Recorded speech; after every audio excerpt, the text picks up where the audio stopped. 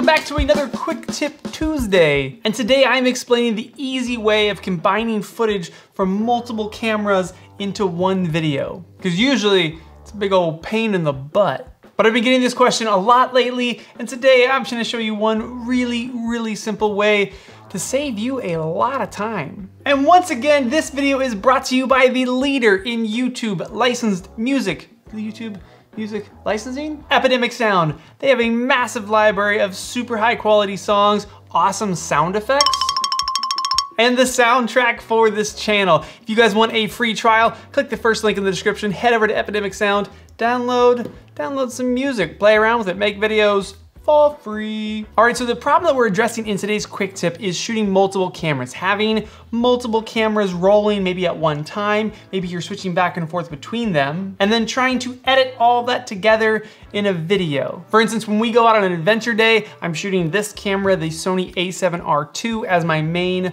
vlog camera, but then I might also be having a GoPro or two GoPros, maybe the Insta360 rolling at the same time, and I'm flying my drone at some point during the day. I shoot all that footage, I bring it into my computer, I back up all that footage, I pull all those folders into Premiere, and now I have all those different cameras in different folders. So now to make this chronological vlog, I have to jump back and forth and remember when I shot this clip and then when I had a GoPro shot to go to, and you'll go crazy editing like that. So let me show you what I do with all that footage to make a vlog. And the first thing you need to do is actually done before you go out and shoot. And it's called time syncing. And basically what that means is you're gonna take all the different cameras that you plan on shooting for that day, and you're gonna go through their date and time and make sure that they're all the exact same. This step, it's the most important step, really. Because if you don't do that on the cameras, if you don't set the date and time ahead of time, it's a real pain in the butt trying to adjust all those dates and times later. So step one, adjust all the date and time on all your different cameras or drones or 360 cameras, whatever you're using, make sure they're all the exact same. Time syncing is also super important if you're shooting with somebody else. So if I go out and I'm gonna shoot and my buddy is with me and he's also shooting and we wanna share footage back and forth, the key element to doing that, or the key to do it really efficiently, is to make sure that our cameras have the same date and time. You're gonna see why that's important in a second here. Okay, so you've synced your cameras all the same, you've gone out, you've shot the footage, you've backed it up, you've put it into the different folders to organize it, and you've pulled it into Premiere.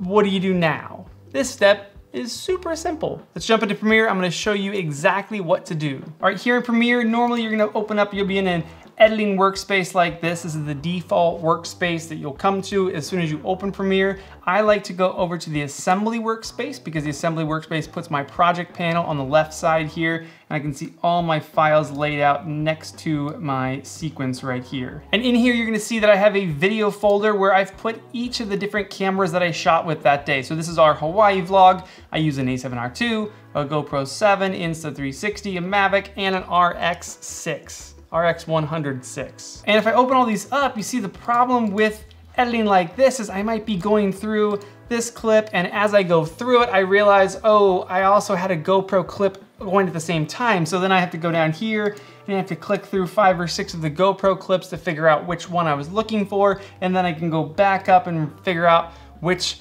AR7 II clip I was just editing, and it's a nightmare to do it that way. So the super simple fix is if you're shooting a chronological vlog style thing, we're gonna put all of these files into one folder inside Premiere. So I'm gonna grab all these a7R II files, drag them just into the main video. Grab all of these GoPro files and drag them into video.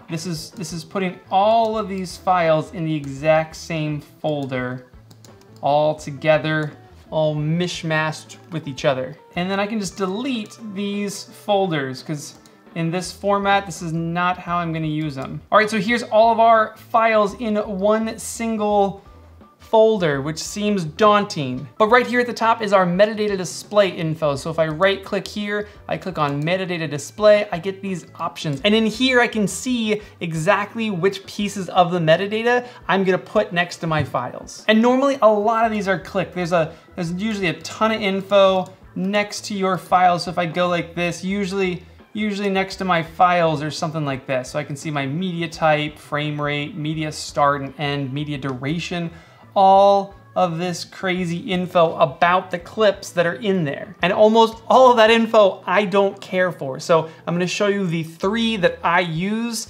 all the time. So once again, I'll right click on here, I'll go into metadata display, and in here now I'm gonna click this drop down, and instead of having all of these selected because I don't really need all that info, I'm gonna unclick this first one. I'm gonna click on frame rate because I like to see my frame rate, and video info because that's gonna let me see 4K files versus 1080 files. I'll be able to see the dimensions of the file. Then I'm gonna close that tab up, open up basic, and same thing, I'm gonna unclick all of these, and the only one that I'm gonna click on is creation date.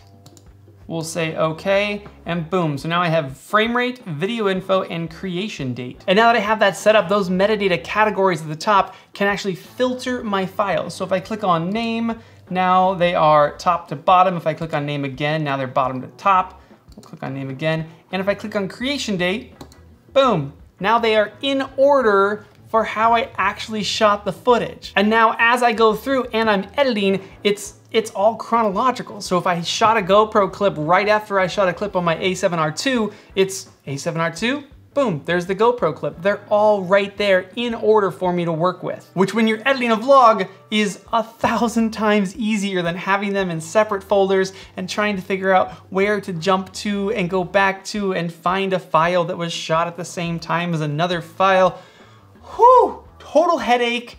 Just do this. Use the metadata display tag, make sure that creation date is selected as one of your options there. Click on creation date, it goes, puts them all in order, exactly how they were shot. Boom, quick tip Tuesday. And I think that's it. That's all I got for you. I'll see you guys later this week.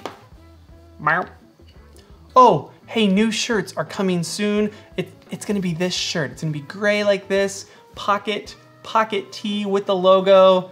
I'll give you guys more info later this week or maybe next week. Okay, bye.